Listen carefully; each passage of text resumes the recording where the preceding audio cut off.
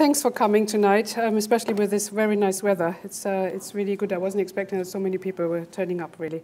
So I'm a hematologist, as Chris already said, and I'm heading up the Biomedical Research Center, actually not the whole center, but just the molecular diagnostic lab.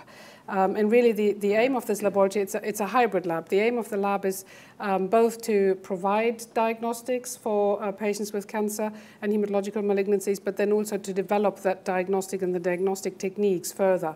And that's really where the interest of the NIHR is coming in. So personalized cancer care has been around for a long time, and this is Hippocrates, and so he's basically already said in a long, long time ago that we should treat the person rather than the disease, and that we also try not to do harm in that process. And those are really, I think, the kind of underlying principles of personalized cancer care, and they're really important, and we mustn't forget them. Mark has already mentioned this. Personalized cancer care in the modern language is that we try and give the right treatment to the right patient at the right time.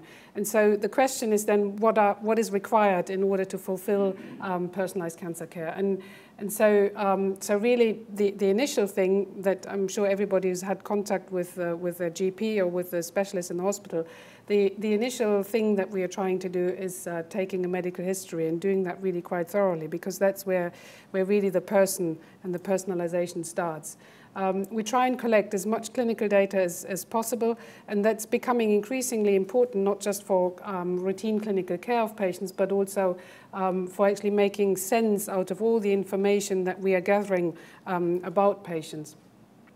The social history is really important, as Mark already said. There are some treatments that we might not want to give to elderly patients who live on their own because they have got side effects that might mean that they have to come into hospital at 3 o'clock in the morning. And so the social environment and the psychology of the patients are really important, and how well that patient is integrated in and being looked after by their family or by neighbors and so forth and so forth. And then I put there the DNA sequence, so it's a bit of a jump. But essentially what I mean by this is that we are increasingly recognizing that everybody's different, and that our genes, our hereditary material is different, and that basically determines how well we might respond or not respond to certain types of treatment, and how many side effects we might get, because the enzymes that are in our gut or in the liver might be metabolizing certain drugs in a very different way in patient A from patient B. And that's genetics and epigenetics, and we are increasingly recognizing that this is really important, and that it's part of the sort of personal signature of our patients. So all of that information, I think, eventually will have to go into databases, and you might have followed some of the discussions in the press, but there are obviously lots and lots of reasons of why we want to have this data in one place. There are also lots and lots of reasons of why patients might feel frightened of sharing this data. And so we have to be really conscious about this and manage this really well. So then we do need, the next thing we need for personalized cancer care is knowledge about the cancer. And again, it's not just any type of cancer, it's the particular cancer. So when you're presenting to your hospital with a query diagnosis of cancer, the first thing we want to do is take a biopsy and put the piece of tissue under the microscope, and then come up with this sort of normal classifications of, oh, this belongs to the lung, and this is coming from the gut, and this is coming from the blood. And so these are histological definitions and categories, and they're in classifications, and they've been around for the best part of 150 years, and they started to emerge when we invented the microscope. Logical. So that's where this is coming from. You look at it under the microscope, and then you come up with a classification. But they don't have anything to do really with what is causing or what is driving the cancer. It's not the lung, and it's not the gut that's driving the cancer, of course. It's just where it's coming from. So we also take increasingly images of the tumor. So patients are being put through the mill, as I say. They have CT scans, PET scans. They go into narrow tubes, and they get claustrophobia. And there's all sorts of things that we do to patients to try and see the extent of the tumor and establish that.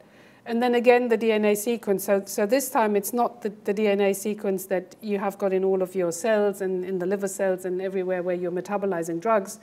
These DNA sequences are the sequences that are specific for the tumor, so that we take from the tumor cells and then we analyze the tumor cells and we actually compare how much the genetic material in the tumor has changed compared to the genetic material that you have got in ovaries and sperms and in the rest of your body. And it's those changes, the mutations in the tumor, that we are interested in when we're targeting, when we're talking about magic bullets and when we're trying to talk about targeted treatment. So for that bit of personalized cancer care, what we really need is precise, accurate, standardized and fast tests. The last thing you want as a patient is wait for your test result. You've just been diagnosed with cancer. You don't want to hang around and wait for 5 months before the results come back, because you might be dead by then. So it's fast. They have to be accurate. You don't want to be being told that, oh, you'll be responding to drug A that has got a lot of side effects, when actually you'll be responding to drug B that doesn't have any side effects. So you need to, these tests have to be very stringently validated and foolproof. And then obviously the next one could say most important thing is you need effective drugs, and they need to be effective. They need to have possibly, hopefully, not many side effects. A lot of the time patients also say that you probably don't want to be on a drug for life. Ideally it should be orally available and you should take it by mouth and not having to come to hospital for endless drips. They need to be cheap. So there's quite a few attributes that we need to deliver personalized cancer care. So some of the personal factors that influence the response, I've already mentioned some of them, and Mark has as well. The way we do this on a day-to-day basis, and we have done for a long time, is that we take a history. We look at the age, we look at the sex of the patient, the ability to tolerate treatment, other illnesses are really important. And then we look at increasingly at the biological characteristics of the cancer. And so I've mentioned already the DNA and the genetic material, but there are proteins, of course, the ability to evade the immune system. That's an increasingly important area that research is being done. And then whether or not there is blood supply that to the cancer that might, and the functional behavior of the cancer cells that Mark has already mentioned. So cancer is a genetic disease, and this is really where my kind of principle, the first principle, comes in. So although there might be lots of other things that we might want to look for in cancer, proteins and expression and all sorts of things, but actually, if we say that cancer is a genetic disease, and if cancer is actually driven by these changes in the genetic material, then surely that's where we have to look first if you want to understand cancer. And so the way we currently think about cancer is that it is that it is caused by mutations, by these genetic changes that occur maybe in something called a cancer stem cell, in some cell that originates somewhere in the lung or somewhere in the gut or somewhere in your bone marrow, and that then accumulates mutations over time. And so usually you don't need just one mutation, but usually there's a whole bunch of mutations, and the number of mutations varies from cancer to cancer. But classically in leukemias, which is my area, between 10 and 20 mutations are enough to cause leukemia. And so you accumulate those mutations over time, and then you're being diagnosed at some point with leukemia, and then you get treatment. And then at relapse, very often, you have more mutations. So the relapse cells and the leukemias or the cancers at relapse look genetically different from the ones at diagnosis. And it's also important to bear in mind that even at diagnosis, within one tumor, you don't just have one type of cells. Tumors are very heterogeneous, and the mutations that occur, they occur at random, and then they're being selected by the environment of the tumor. So that they're, even within one tumor from one single patient, you have got lots of different mutations in each cell. And so that's basically what makes it so challenging to treat cancer, because you can't just use one hammer and say, okay, fine, that's done. Because there'll be always some cells that will escape that one hammer. So to understand all that is really important, and what we find increasingly is that it's not just good enough to look for 1 or 2 mutations and changes, the ones that are published in the Daily Mail, that are sort of being targeted by magic bullets, but that we have to have a much broader approach and look at the whole picture to understand what's really going on, in terms of interactions between all these different mutations.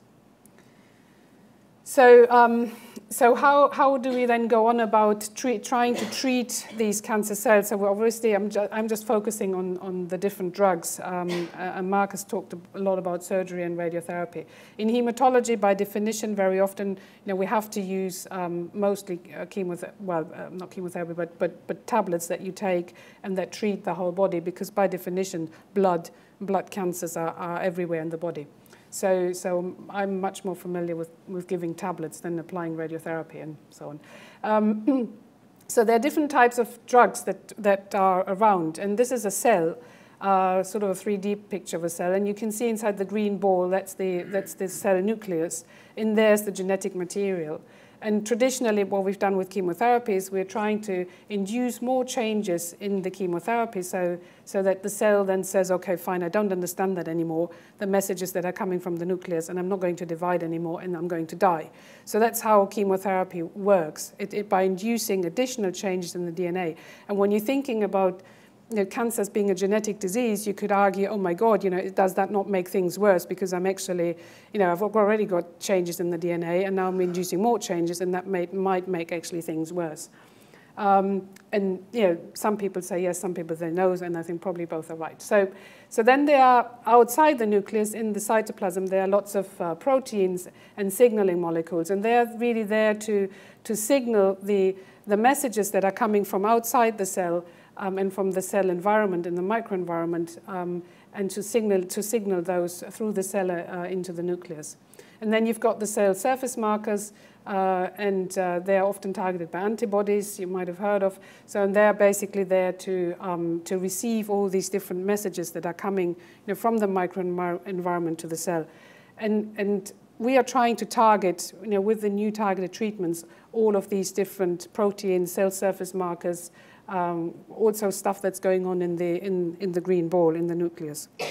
And then on top of that, we're also trying to target the microenvironment. And the immune system is obviously an important part of the microenvironment, and we're trying to enhance certain reactions of the immune system against the cancer cell.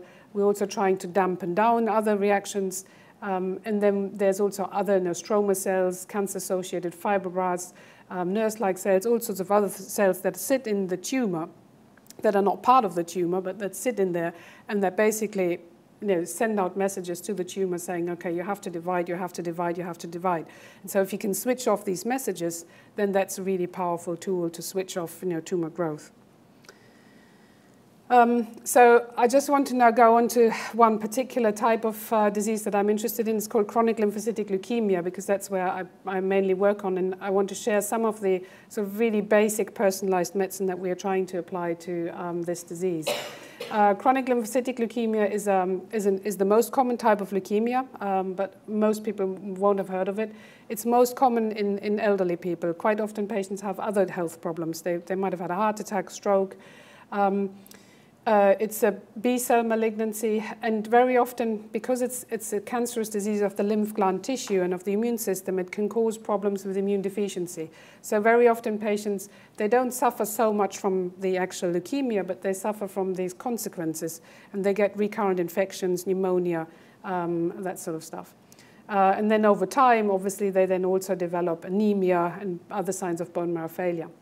CLL can't be cured. Unless some patients are cured very early on with a bone marrow transplant, but that's the very few patients. Most patients can't be cured, and you can treat the CLL with chemotherapy, but then patients relapse again, and then they get more treatment, and then they relapse again. So the quality and the durability of responses decline over time, and that's really where the unmet clinical need is, because we want to extend these times of remission where patients are feeling better. So the funny thing with CLL is, although we're diagnosing it by looking down the microscope, and those are the funny blotches there. They're basically CLL cells.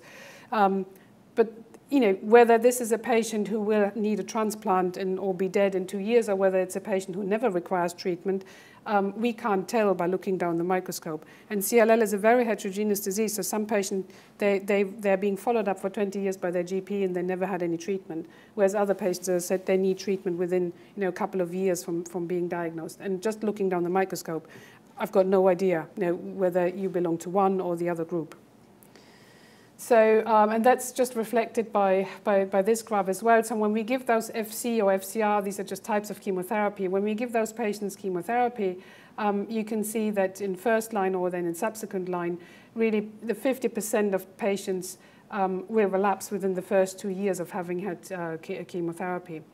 Now, this chemotherapy, because often the patients are elderly, although this is tablets chemotherapy and it's well tolerated, it doesn't make your hair fall out, none of these horrible things that you hear about, it actually does have side effects. And the main side effects in particular in CLL patients is that it increases the risk of infections. You give somebody with somebody normal chemotherapy, they will have an increased risk of infections, and with the CLL patients it's even worse. So for a long time, we've been wondering about how can we identify patients who don't benefit from chemotherapy, because they will be relapsing very quickly anyway. And so we can do this currently for about 4% of patients who present, or 8% with relapse disease, by looking for a specific genetic marker called TP53.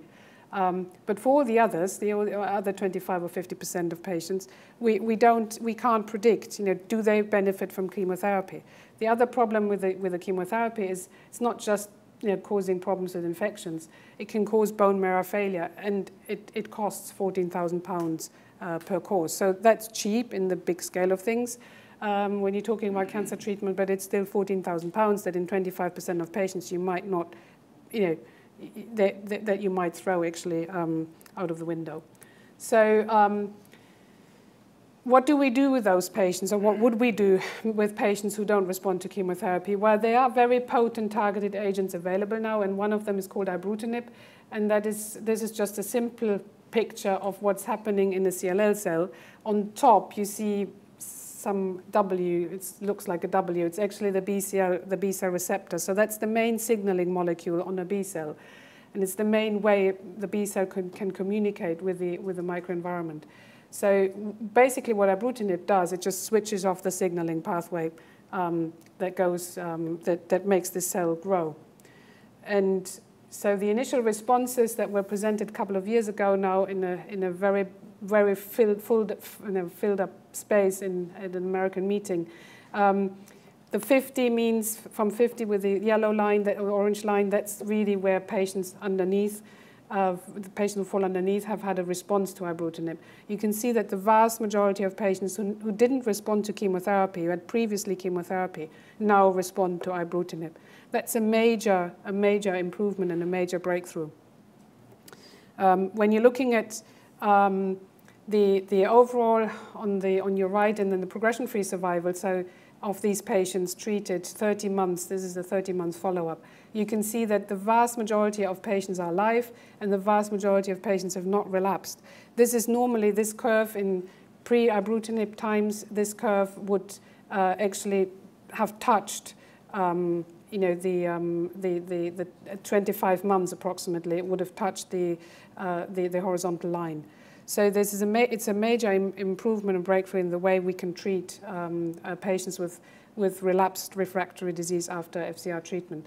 Now, the problem is $125,000 a year, and you have to be on the drug all the time. So the very few patients where we stop ibrutinib, the CLL comes back within days and weeks. So these are the challenges that healthcare is facing at the moment. All CLL patients together, I said already, it's the most common type of leukemia. We could easily spend 1% of the total NHS budget just on ibrutinib if we were going to start treating all CLL patients with this drug. And those are some of the challenges, really. So So what tools do we have, in the clinic traditionally to kind of say, okay, should a patient get ibrutinib or not? Well, first of all, it's try and error. We give somebody chemotherapy. If it doesn't work, we then say, okay, maybe that patient should have ibrutinib. In the course of that, obviously, we're giving 25% of patients chemotherapy that doesn't work, that is toxic, has got side effects, and so forth, and so forth. We're then trying to kind of say, oh, maybe older patients with impaired kidney function, they should get milder chemotherapy, or maybe those are the ones who should get ibrutinib. But then they're also the ones, when NICE does our costing, the complicated costing that they do, the National Institute for Clinical Excellence, the elderly patients are also the ones that benefit less from treatment because they're from expensive treatment because they die sooner than the younger patients. So it's really complicated. So the other thing we say is a younger patient without any other diseases will have more intensive and effective chemotherapy. They might tolerate more side effects. So maybe they're the ones who should get chemo and not the ibrutinib. But then the question is, some patients have a genetic subtype of CLL. That means that they don't respond to chemotherapy. And I think that's where we should start. So what we did in our lab is essentially, we, as I said before, rather than just looking for one genetic abnormality, we're looking for all of them. We're doing whole genome sequencing on the tumor, on the germline, and then we know what's going on in the genes. And that's the idea where we start, and that's still very much work in progress because whole genome sequencing is still not something that you just do in your lunch break. But we are using kind of different big machines for this. And we've set all this up in the NHS lab with all the kind of typical challenges associated with the NHS, clinical informatics and plugging in the right machine into the right IT system and so on. So pretty horrible challenges. We also can't use cloud computing because the Department of Health obviously wants to keep everything on servers and make it all safe. And although we're all doing our banking through the cloud, this particular bit of the project has to be on a server, and so we're not allowed to use even private clouds for this.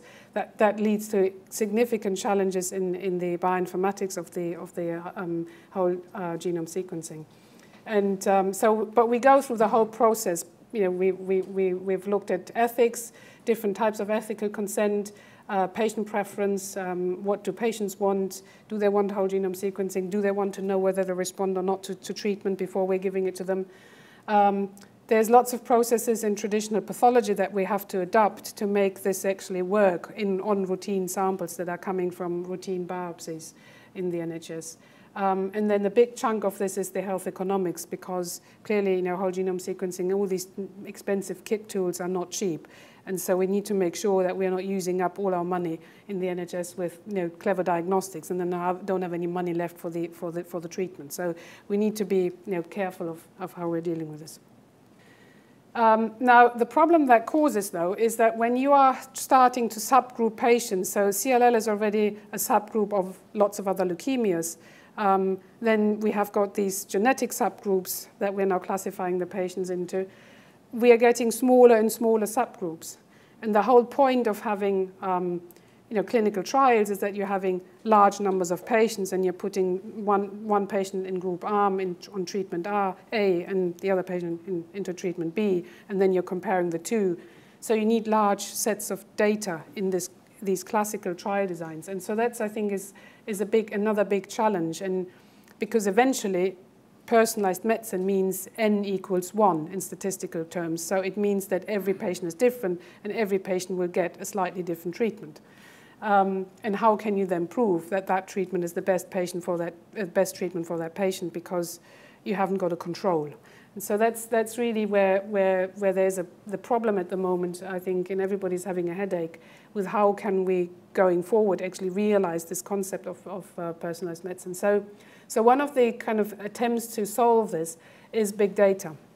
And it essentially means that we accept every patient is different. We just put all the data on this patient into a big database, and then we match inside this database, and we're now talking about like at least 50,000 patients.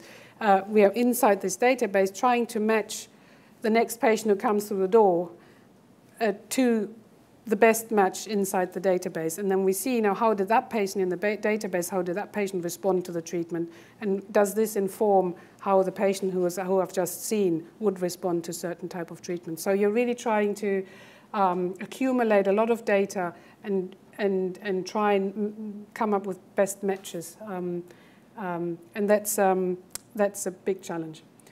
So yeah, I mean, that's just a joke. So essentially what that means is that, you know, to some extent everybody becomes a bit like a barcode, but it doesn't mean that it becomes impersonal. I mean, it becomes even, you know, it does become personal. Although you're part of a big, huge database, you're still kind of an individual. So what do patients think about this? As part of our CLL work, we wanted to understand more about what patients feel about genomic testing and genetic testing and how important they think this is. So we did a big survey on 2,000 patients from the CLL Support Association, which is the patient association here in the UK. And we haven't really finished analyzed all of this yet, but just to give you a little bit of a flavor, the number of days between providing the blood sample and receiving the test results, patients with CLL actually thought that 14 days was enough. They certainly didn't want to wait for longer than 3 weeks for the test result. And that's quite a challenge because we're doing, you know, whole genome sequencing and we're doing kind of really complicated things. So to do this in 14 days is quite a challenge. The ability of the test to predict who will not respond to the usual chemoimmunotherapy treatment. You know, the people found that this was really important. And I think there's a little bit of education we have to make because people thought that the test reliability should be 100%. No test ever is 100% reliable. So the best you get is 95%. Even the kind of diagnostic tests that your GP does, there's always a range limit. There's always a bit of a variation. So it's, you know, you can't get 100%.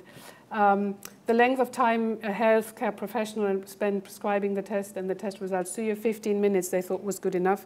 Now, I have for follow-up to see the patient, to do everything, prescribe the medicine, do the whole lot, 15 minutes from the NHS, just to prescribe, to explain the test. I mean, that has, you know, huge implications on the time my patients have to wait in clinic. But it's good, and I think that's what we should be aiming for. We should be aiming for explaining it properly. And then patients felt also that these test results should be, you know, explained by a consultant and maybe not by a junior doctor. So last but not least, I finish off with Genomics England, and you may or may not have heard about this, but it's something that we in Oxford are getting increasingly involved with. So this is an initiative by the NIHR and the Department of Health to drive the personalized medicine using genomic testing. And so the government has given 180 million investment to sequence cancers and rare diseases, patients with rare diseases, and in the next 3 years. To create capability for this sort of analysis in the NHS, and this is where our work comes in, because that might drive the prices down for whole genome sequencing, and it might eventually improve outcomes, and that remains to be seen. I think that one of the big aims of this is that we would have, at the end of it, a very well clinically annotated genotype-phenotype database, so where the genetic information is linked in with the clinical data inside the NHS firewall, that would then allow us to, you know, go through these 90,000 results and start to begin to unpick, you know, some of the characteristics of the different patients and whether or not they might respond to treatment.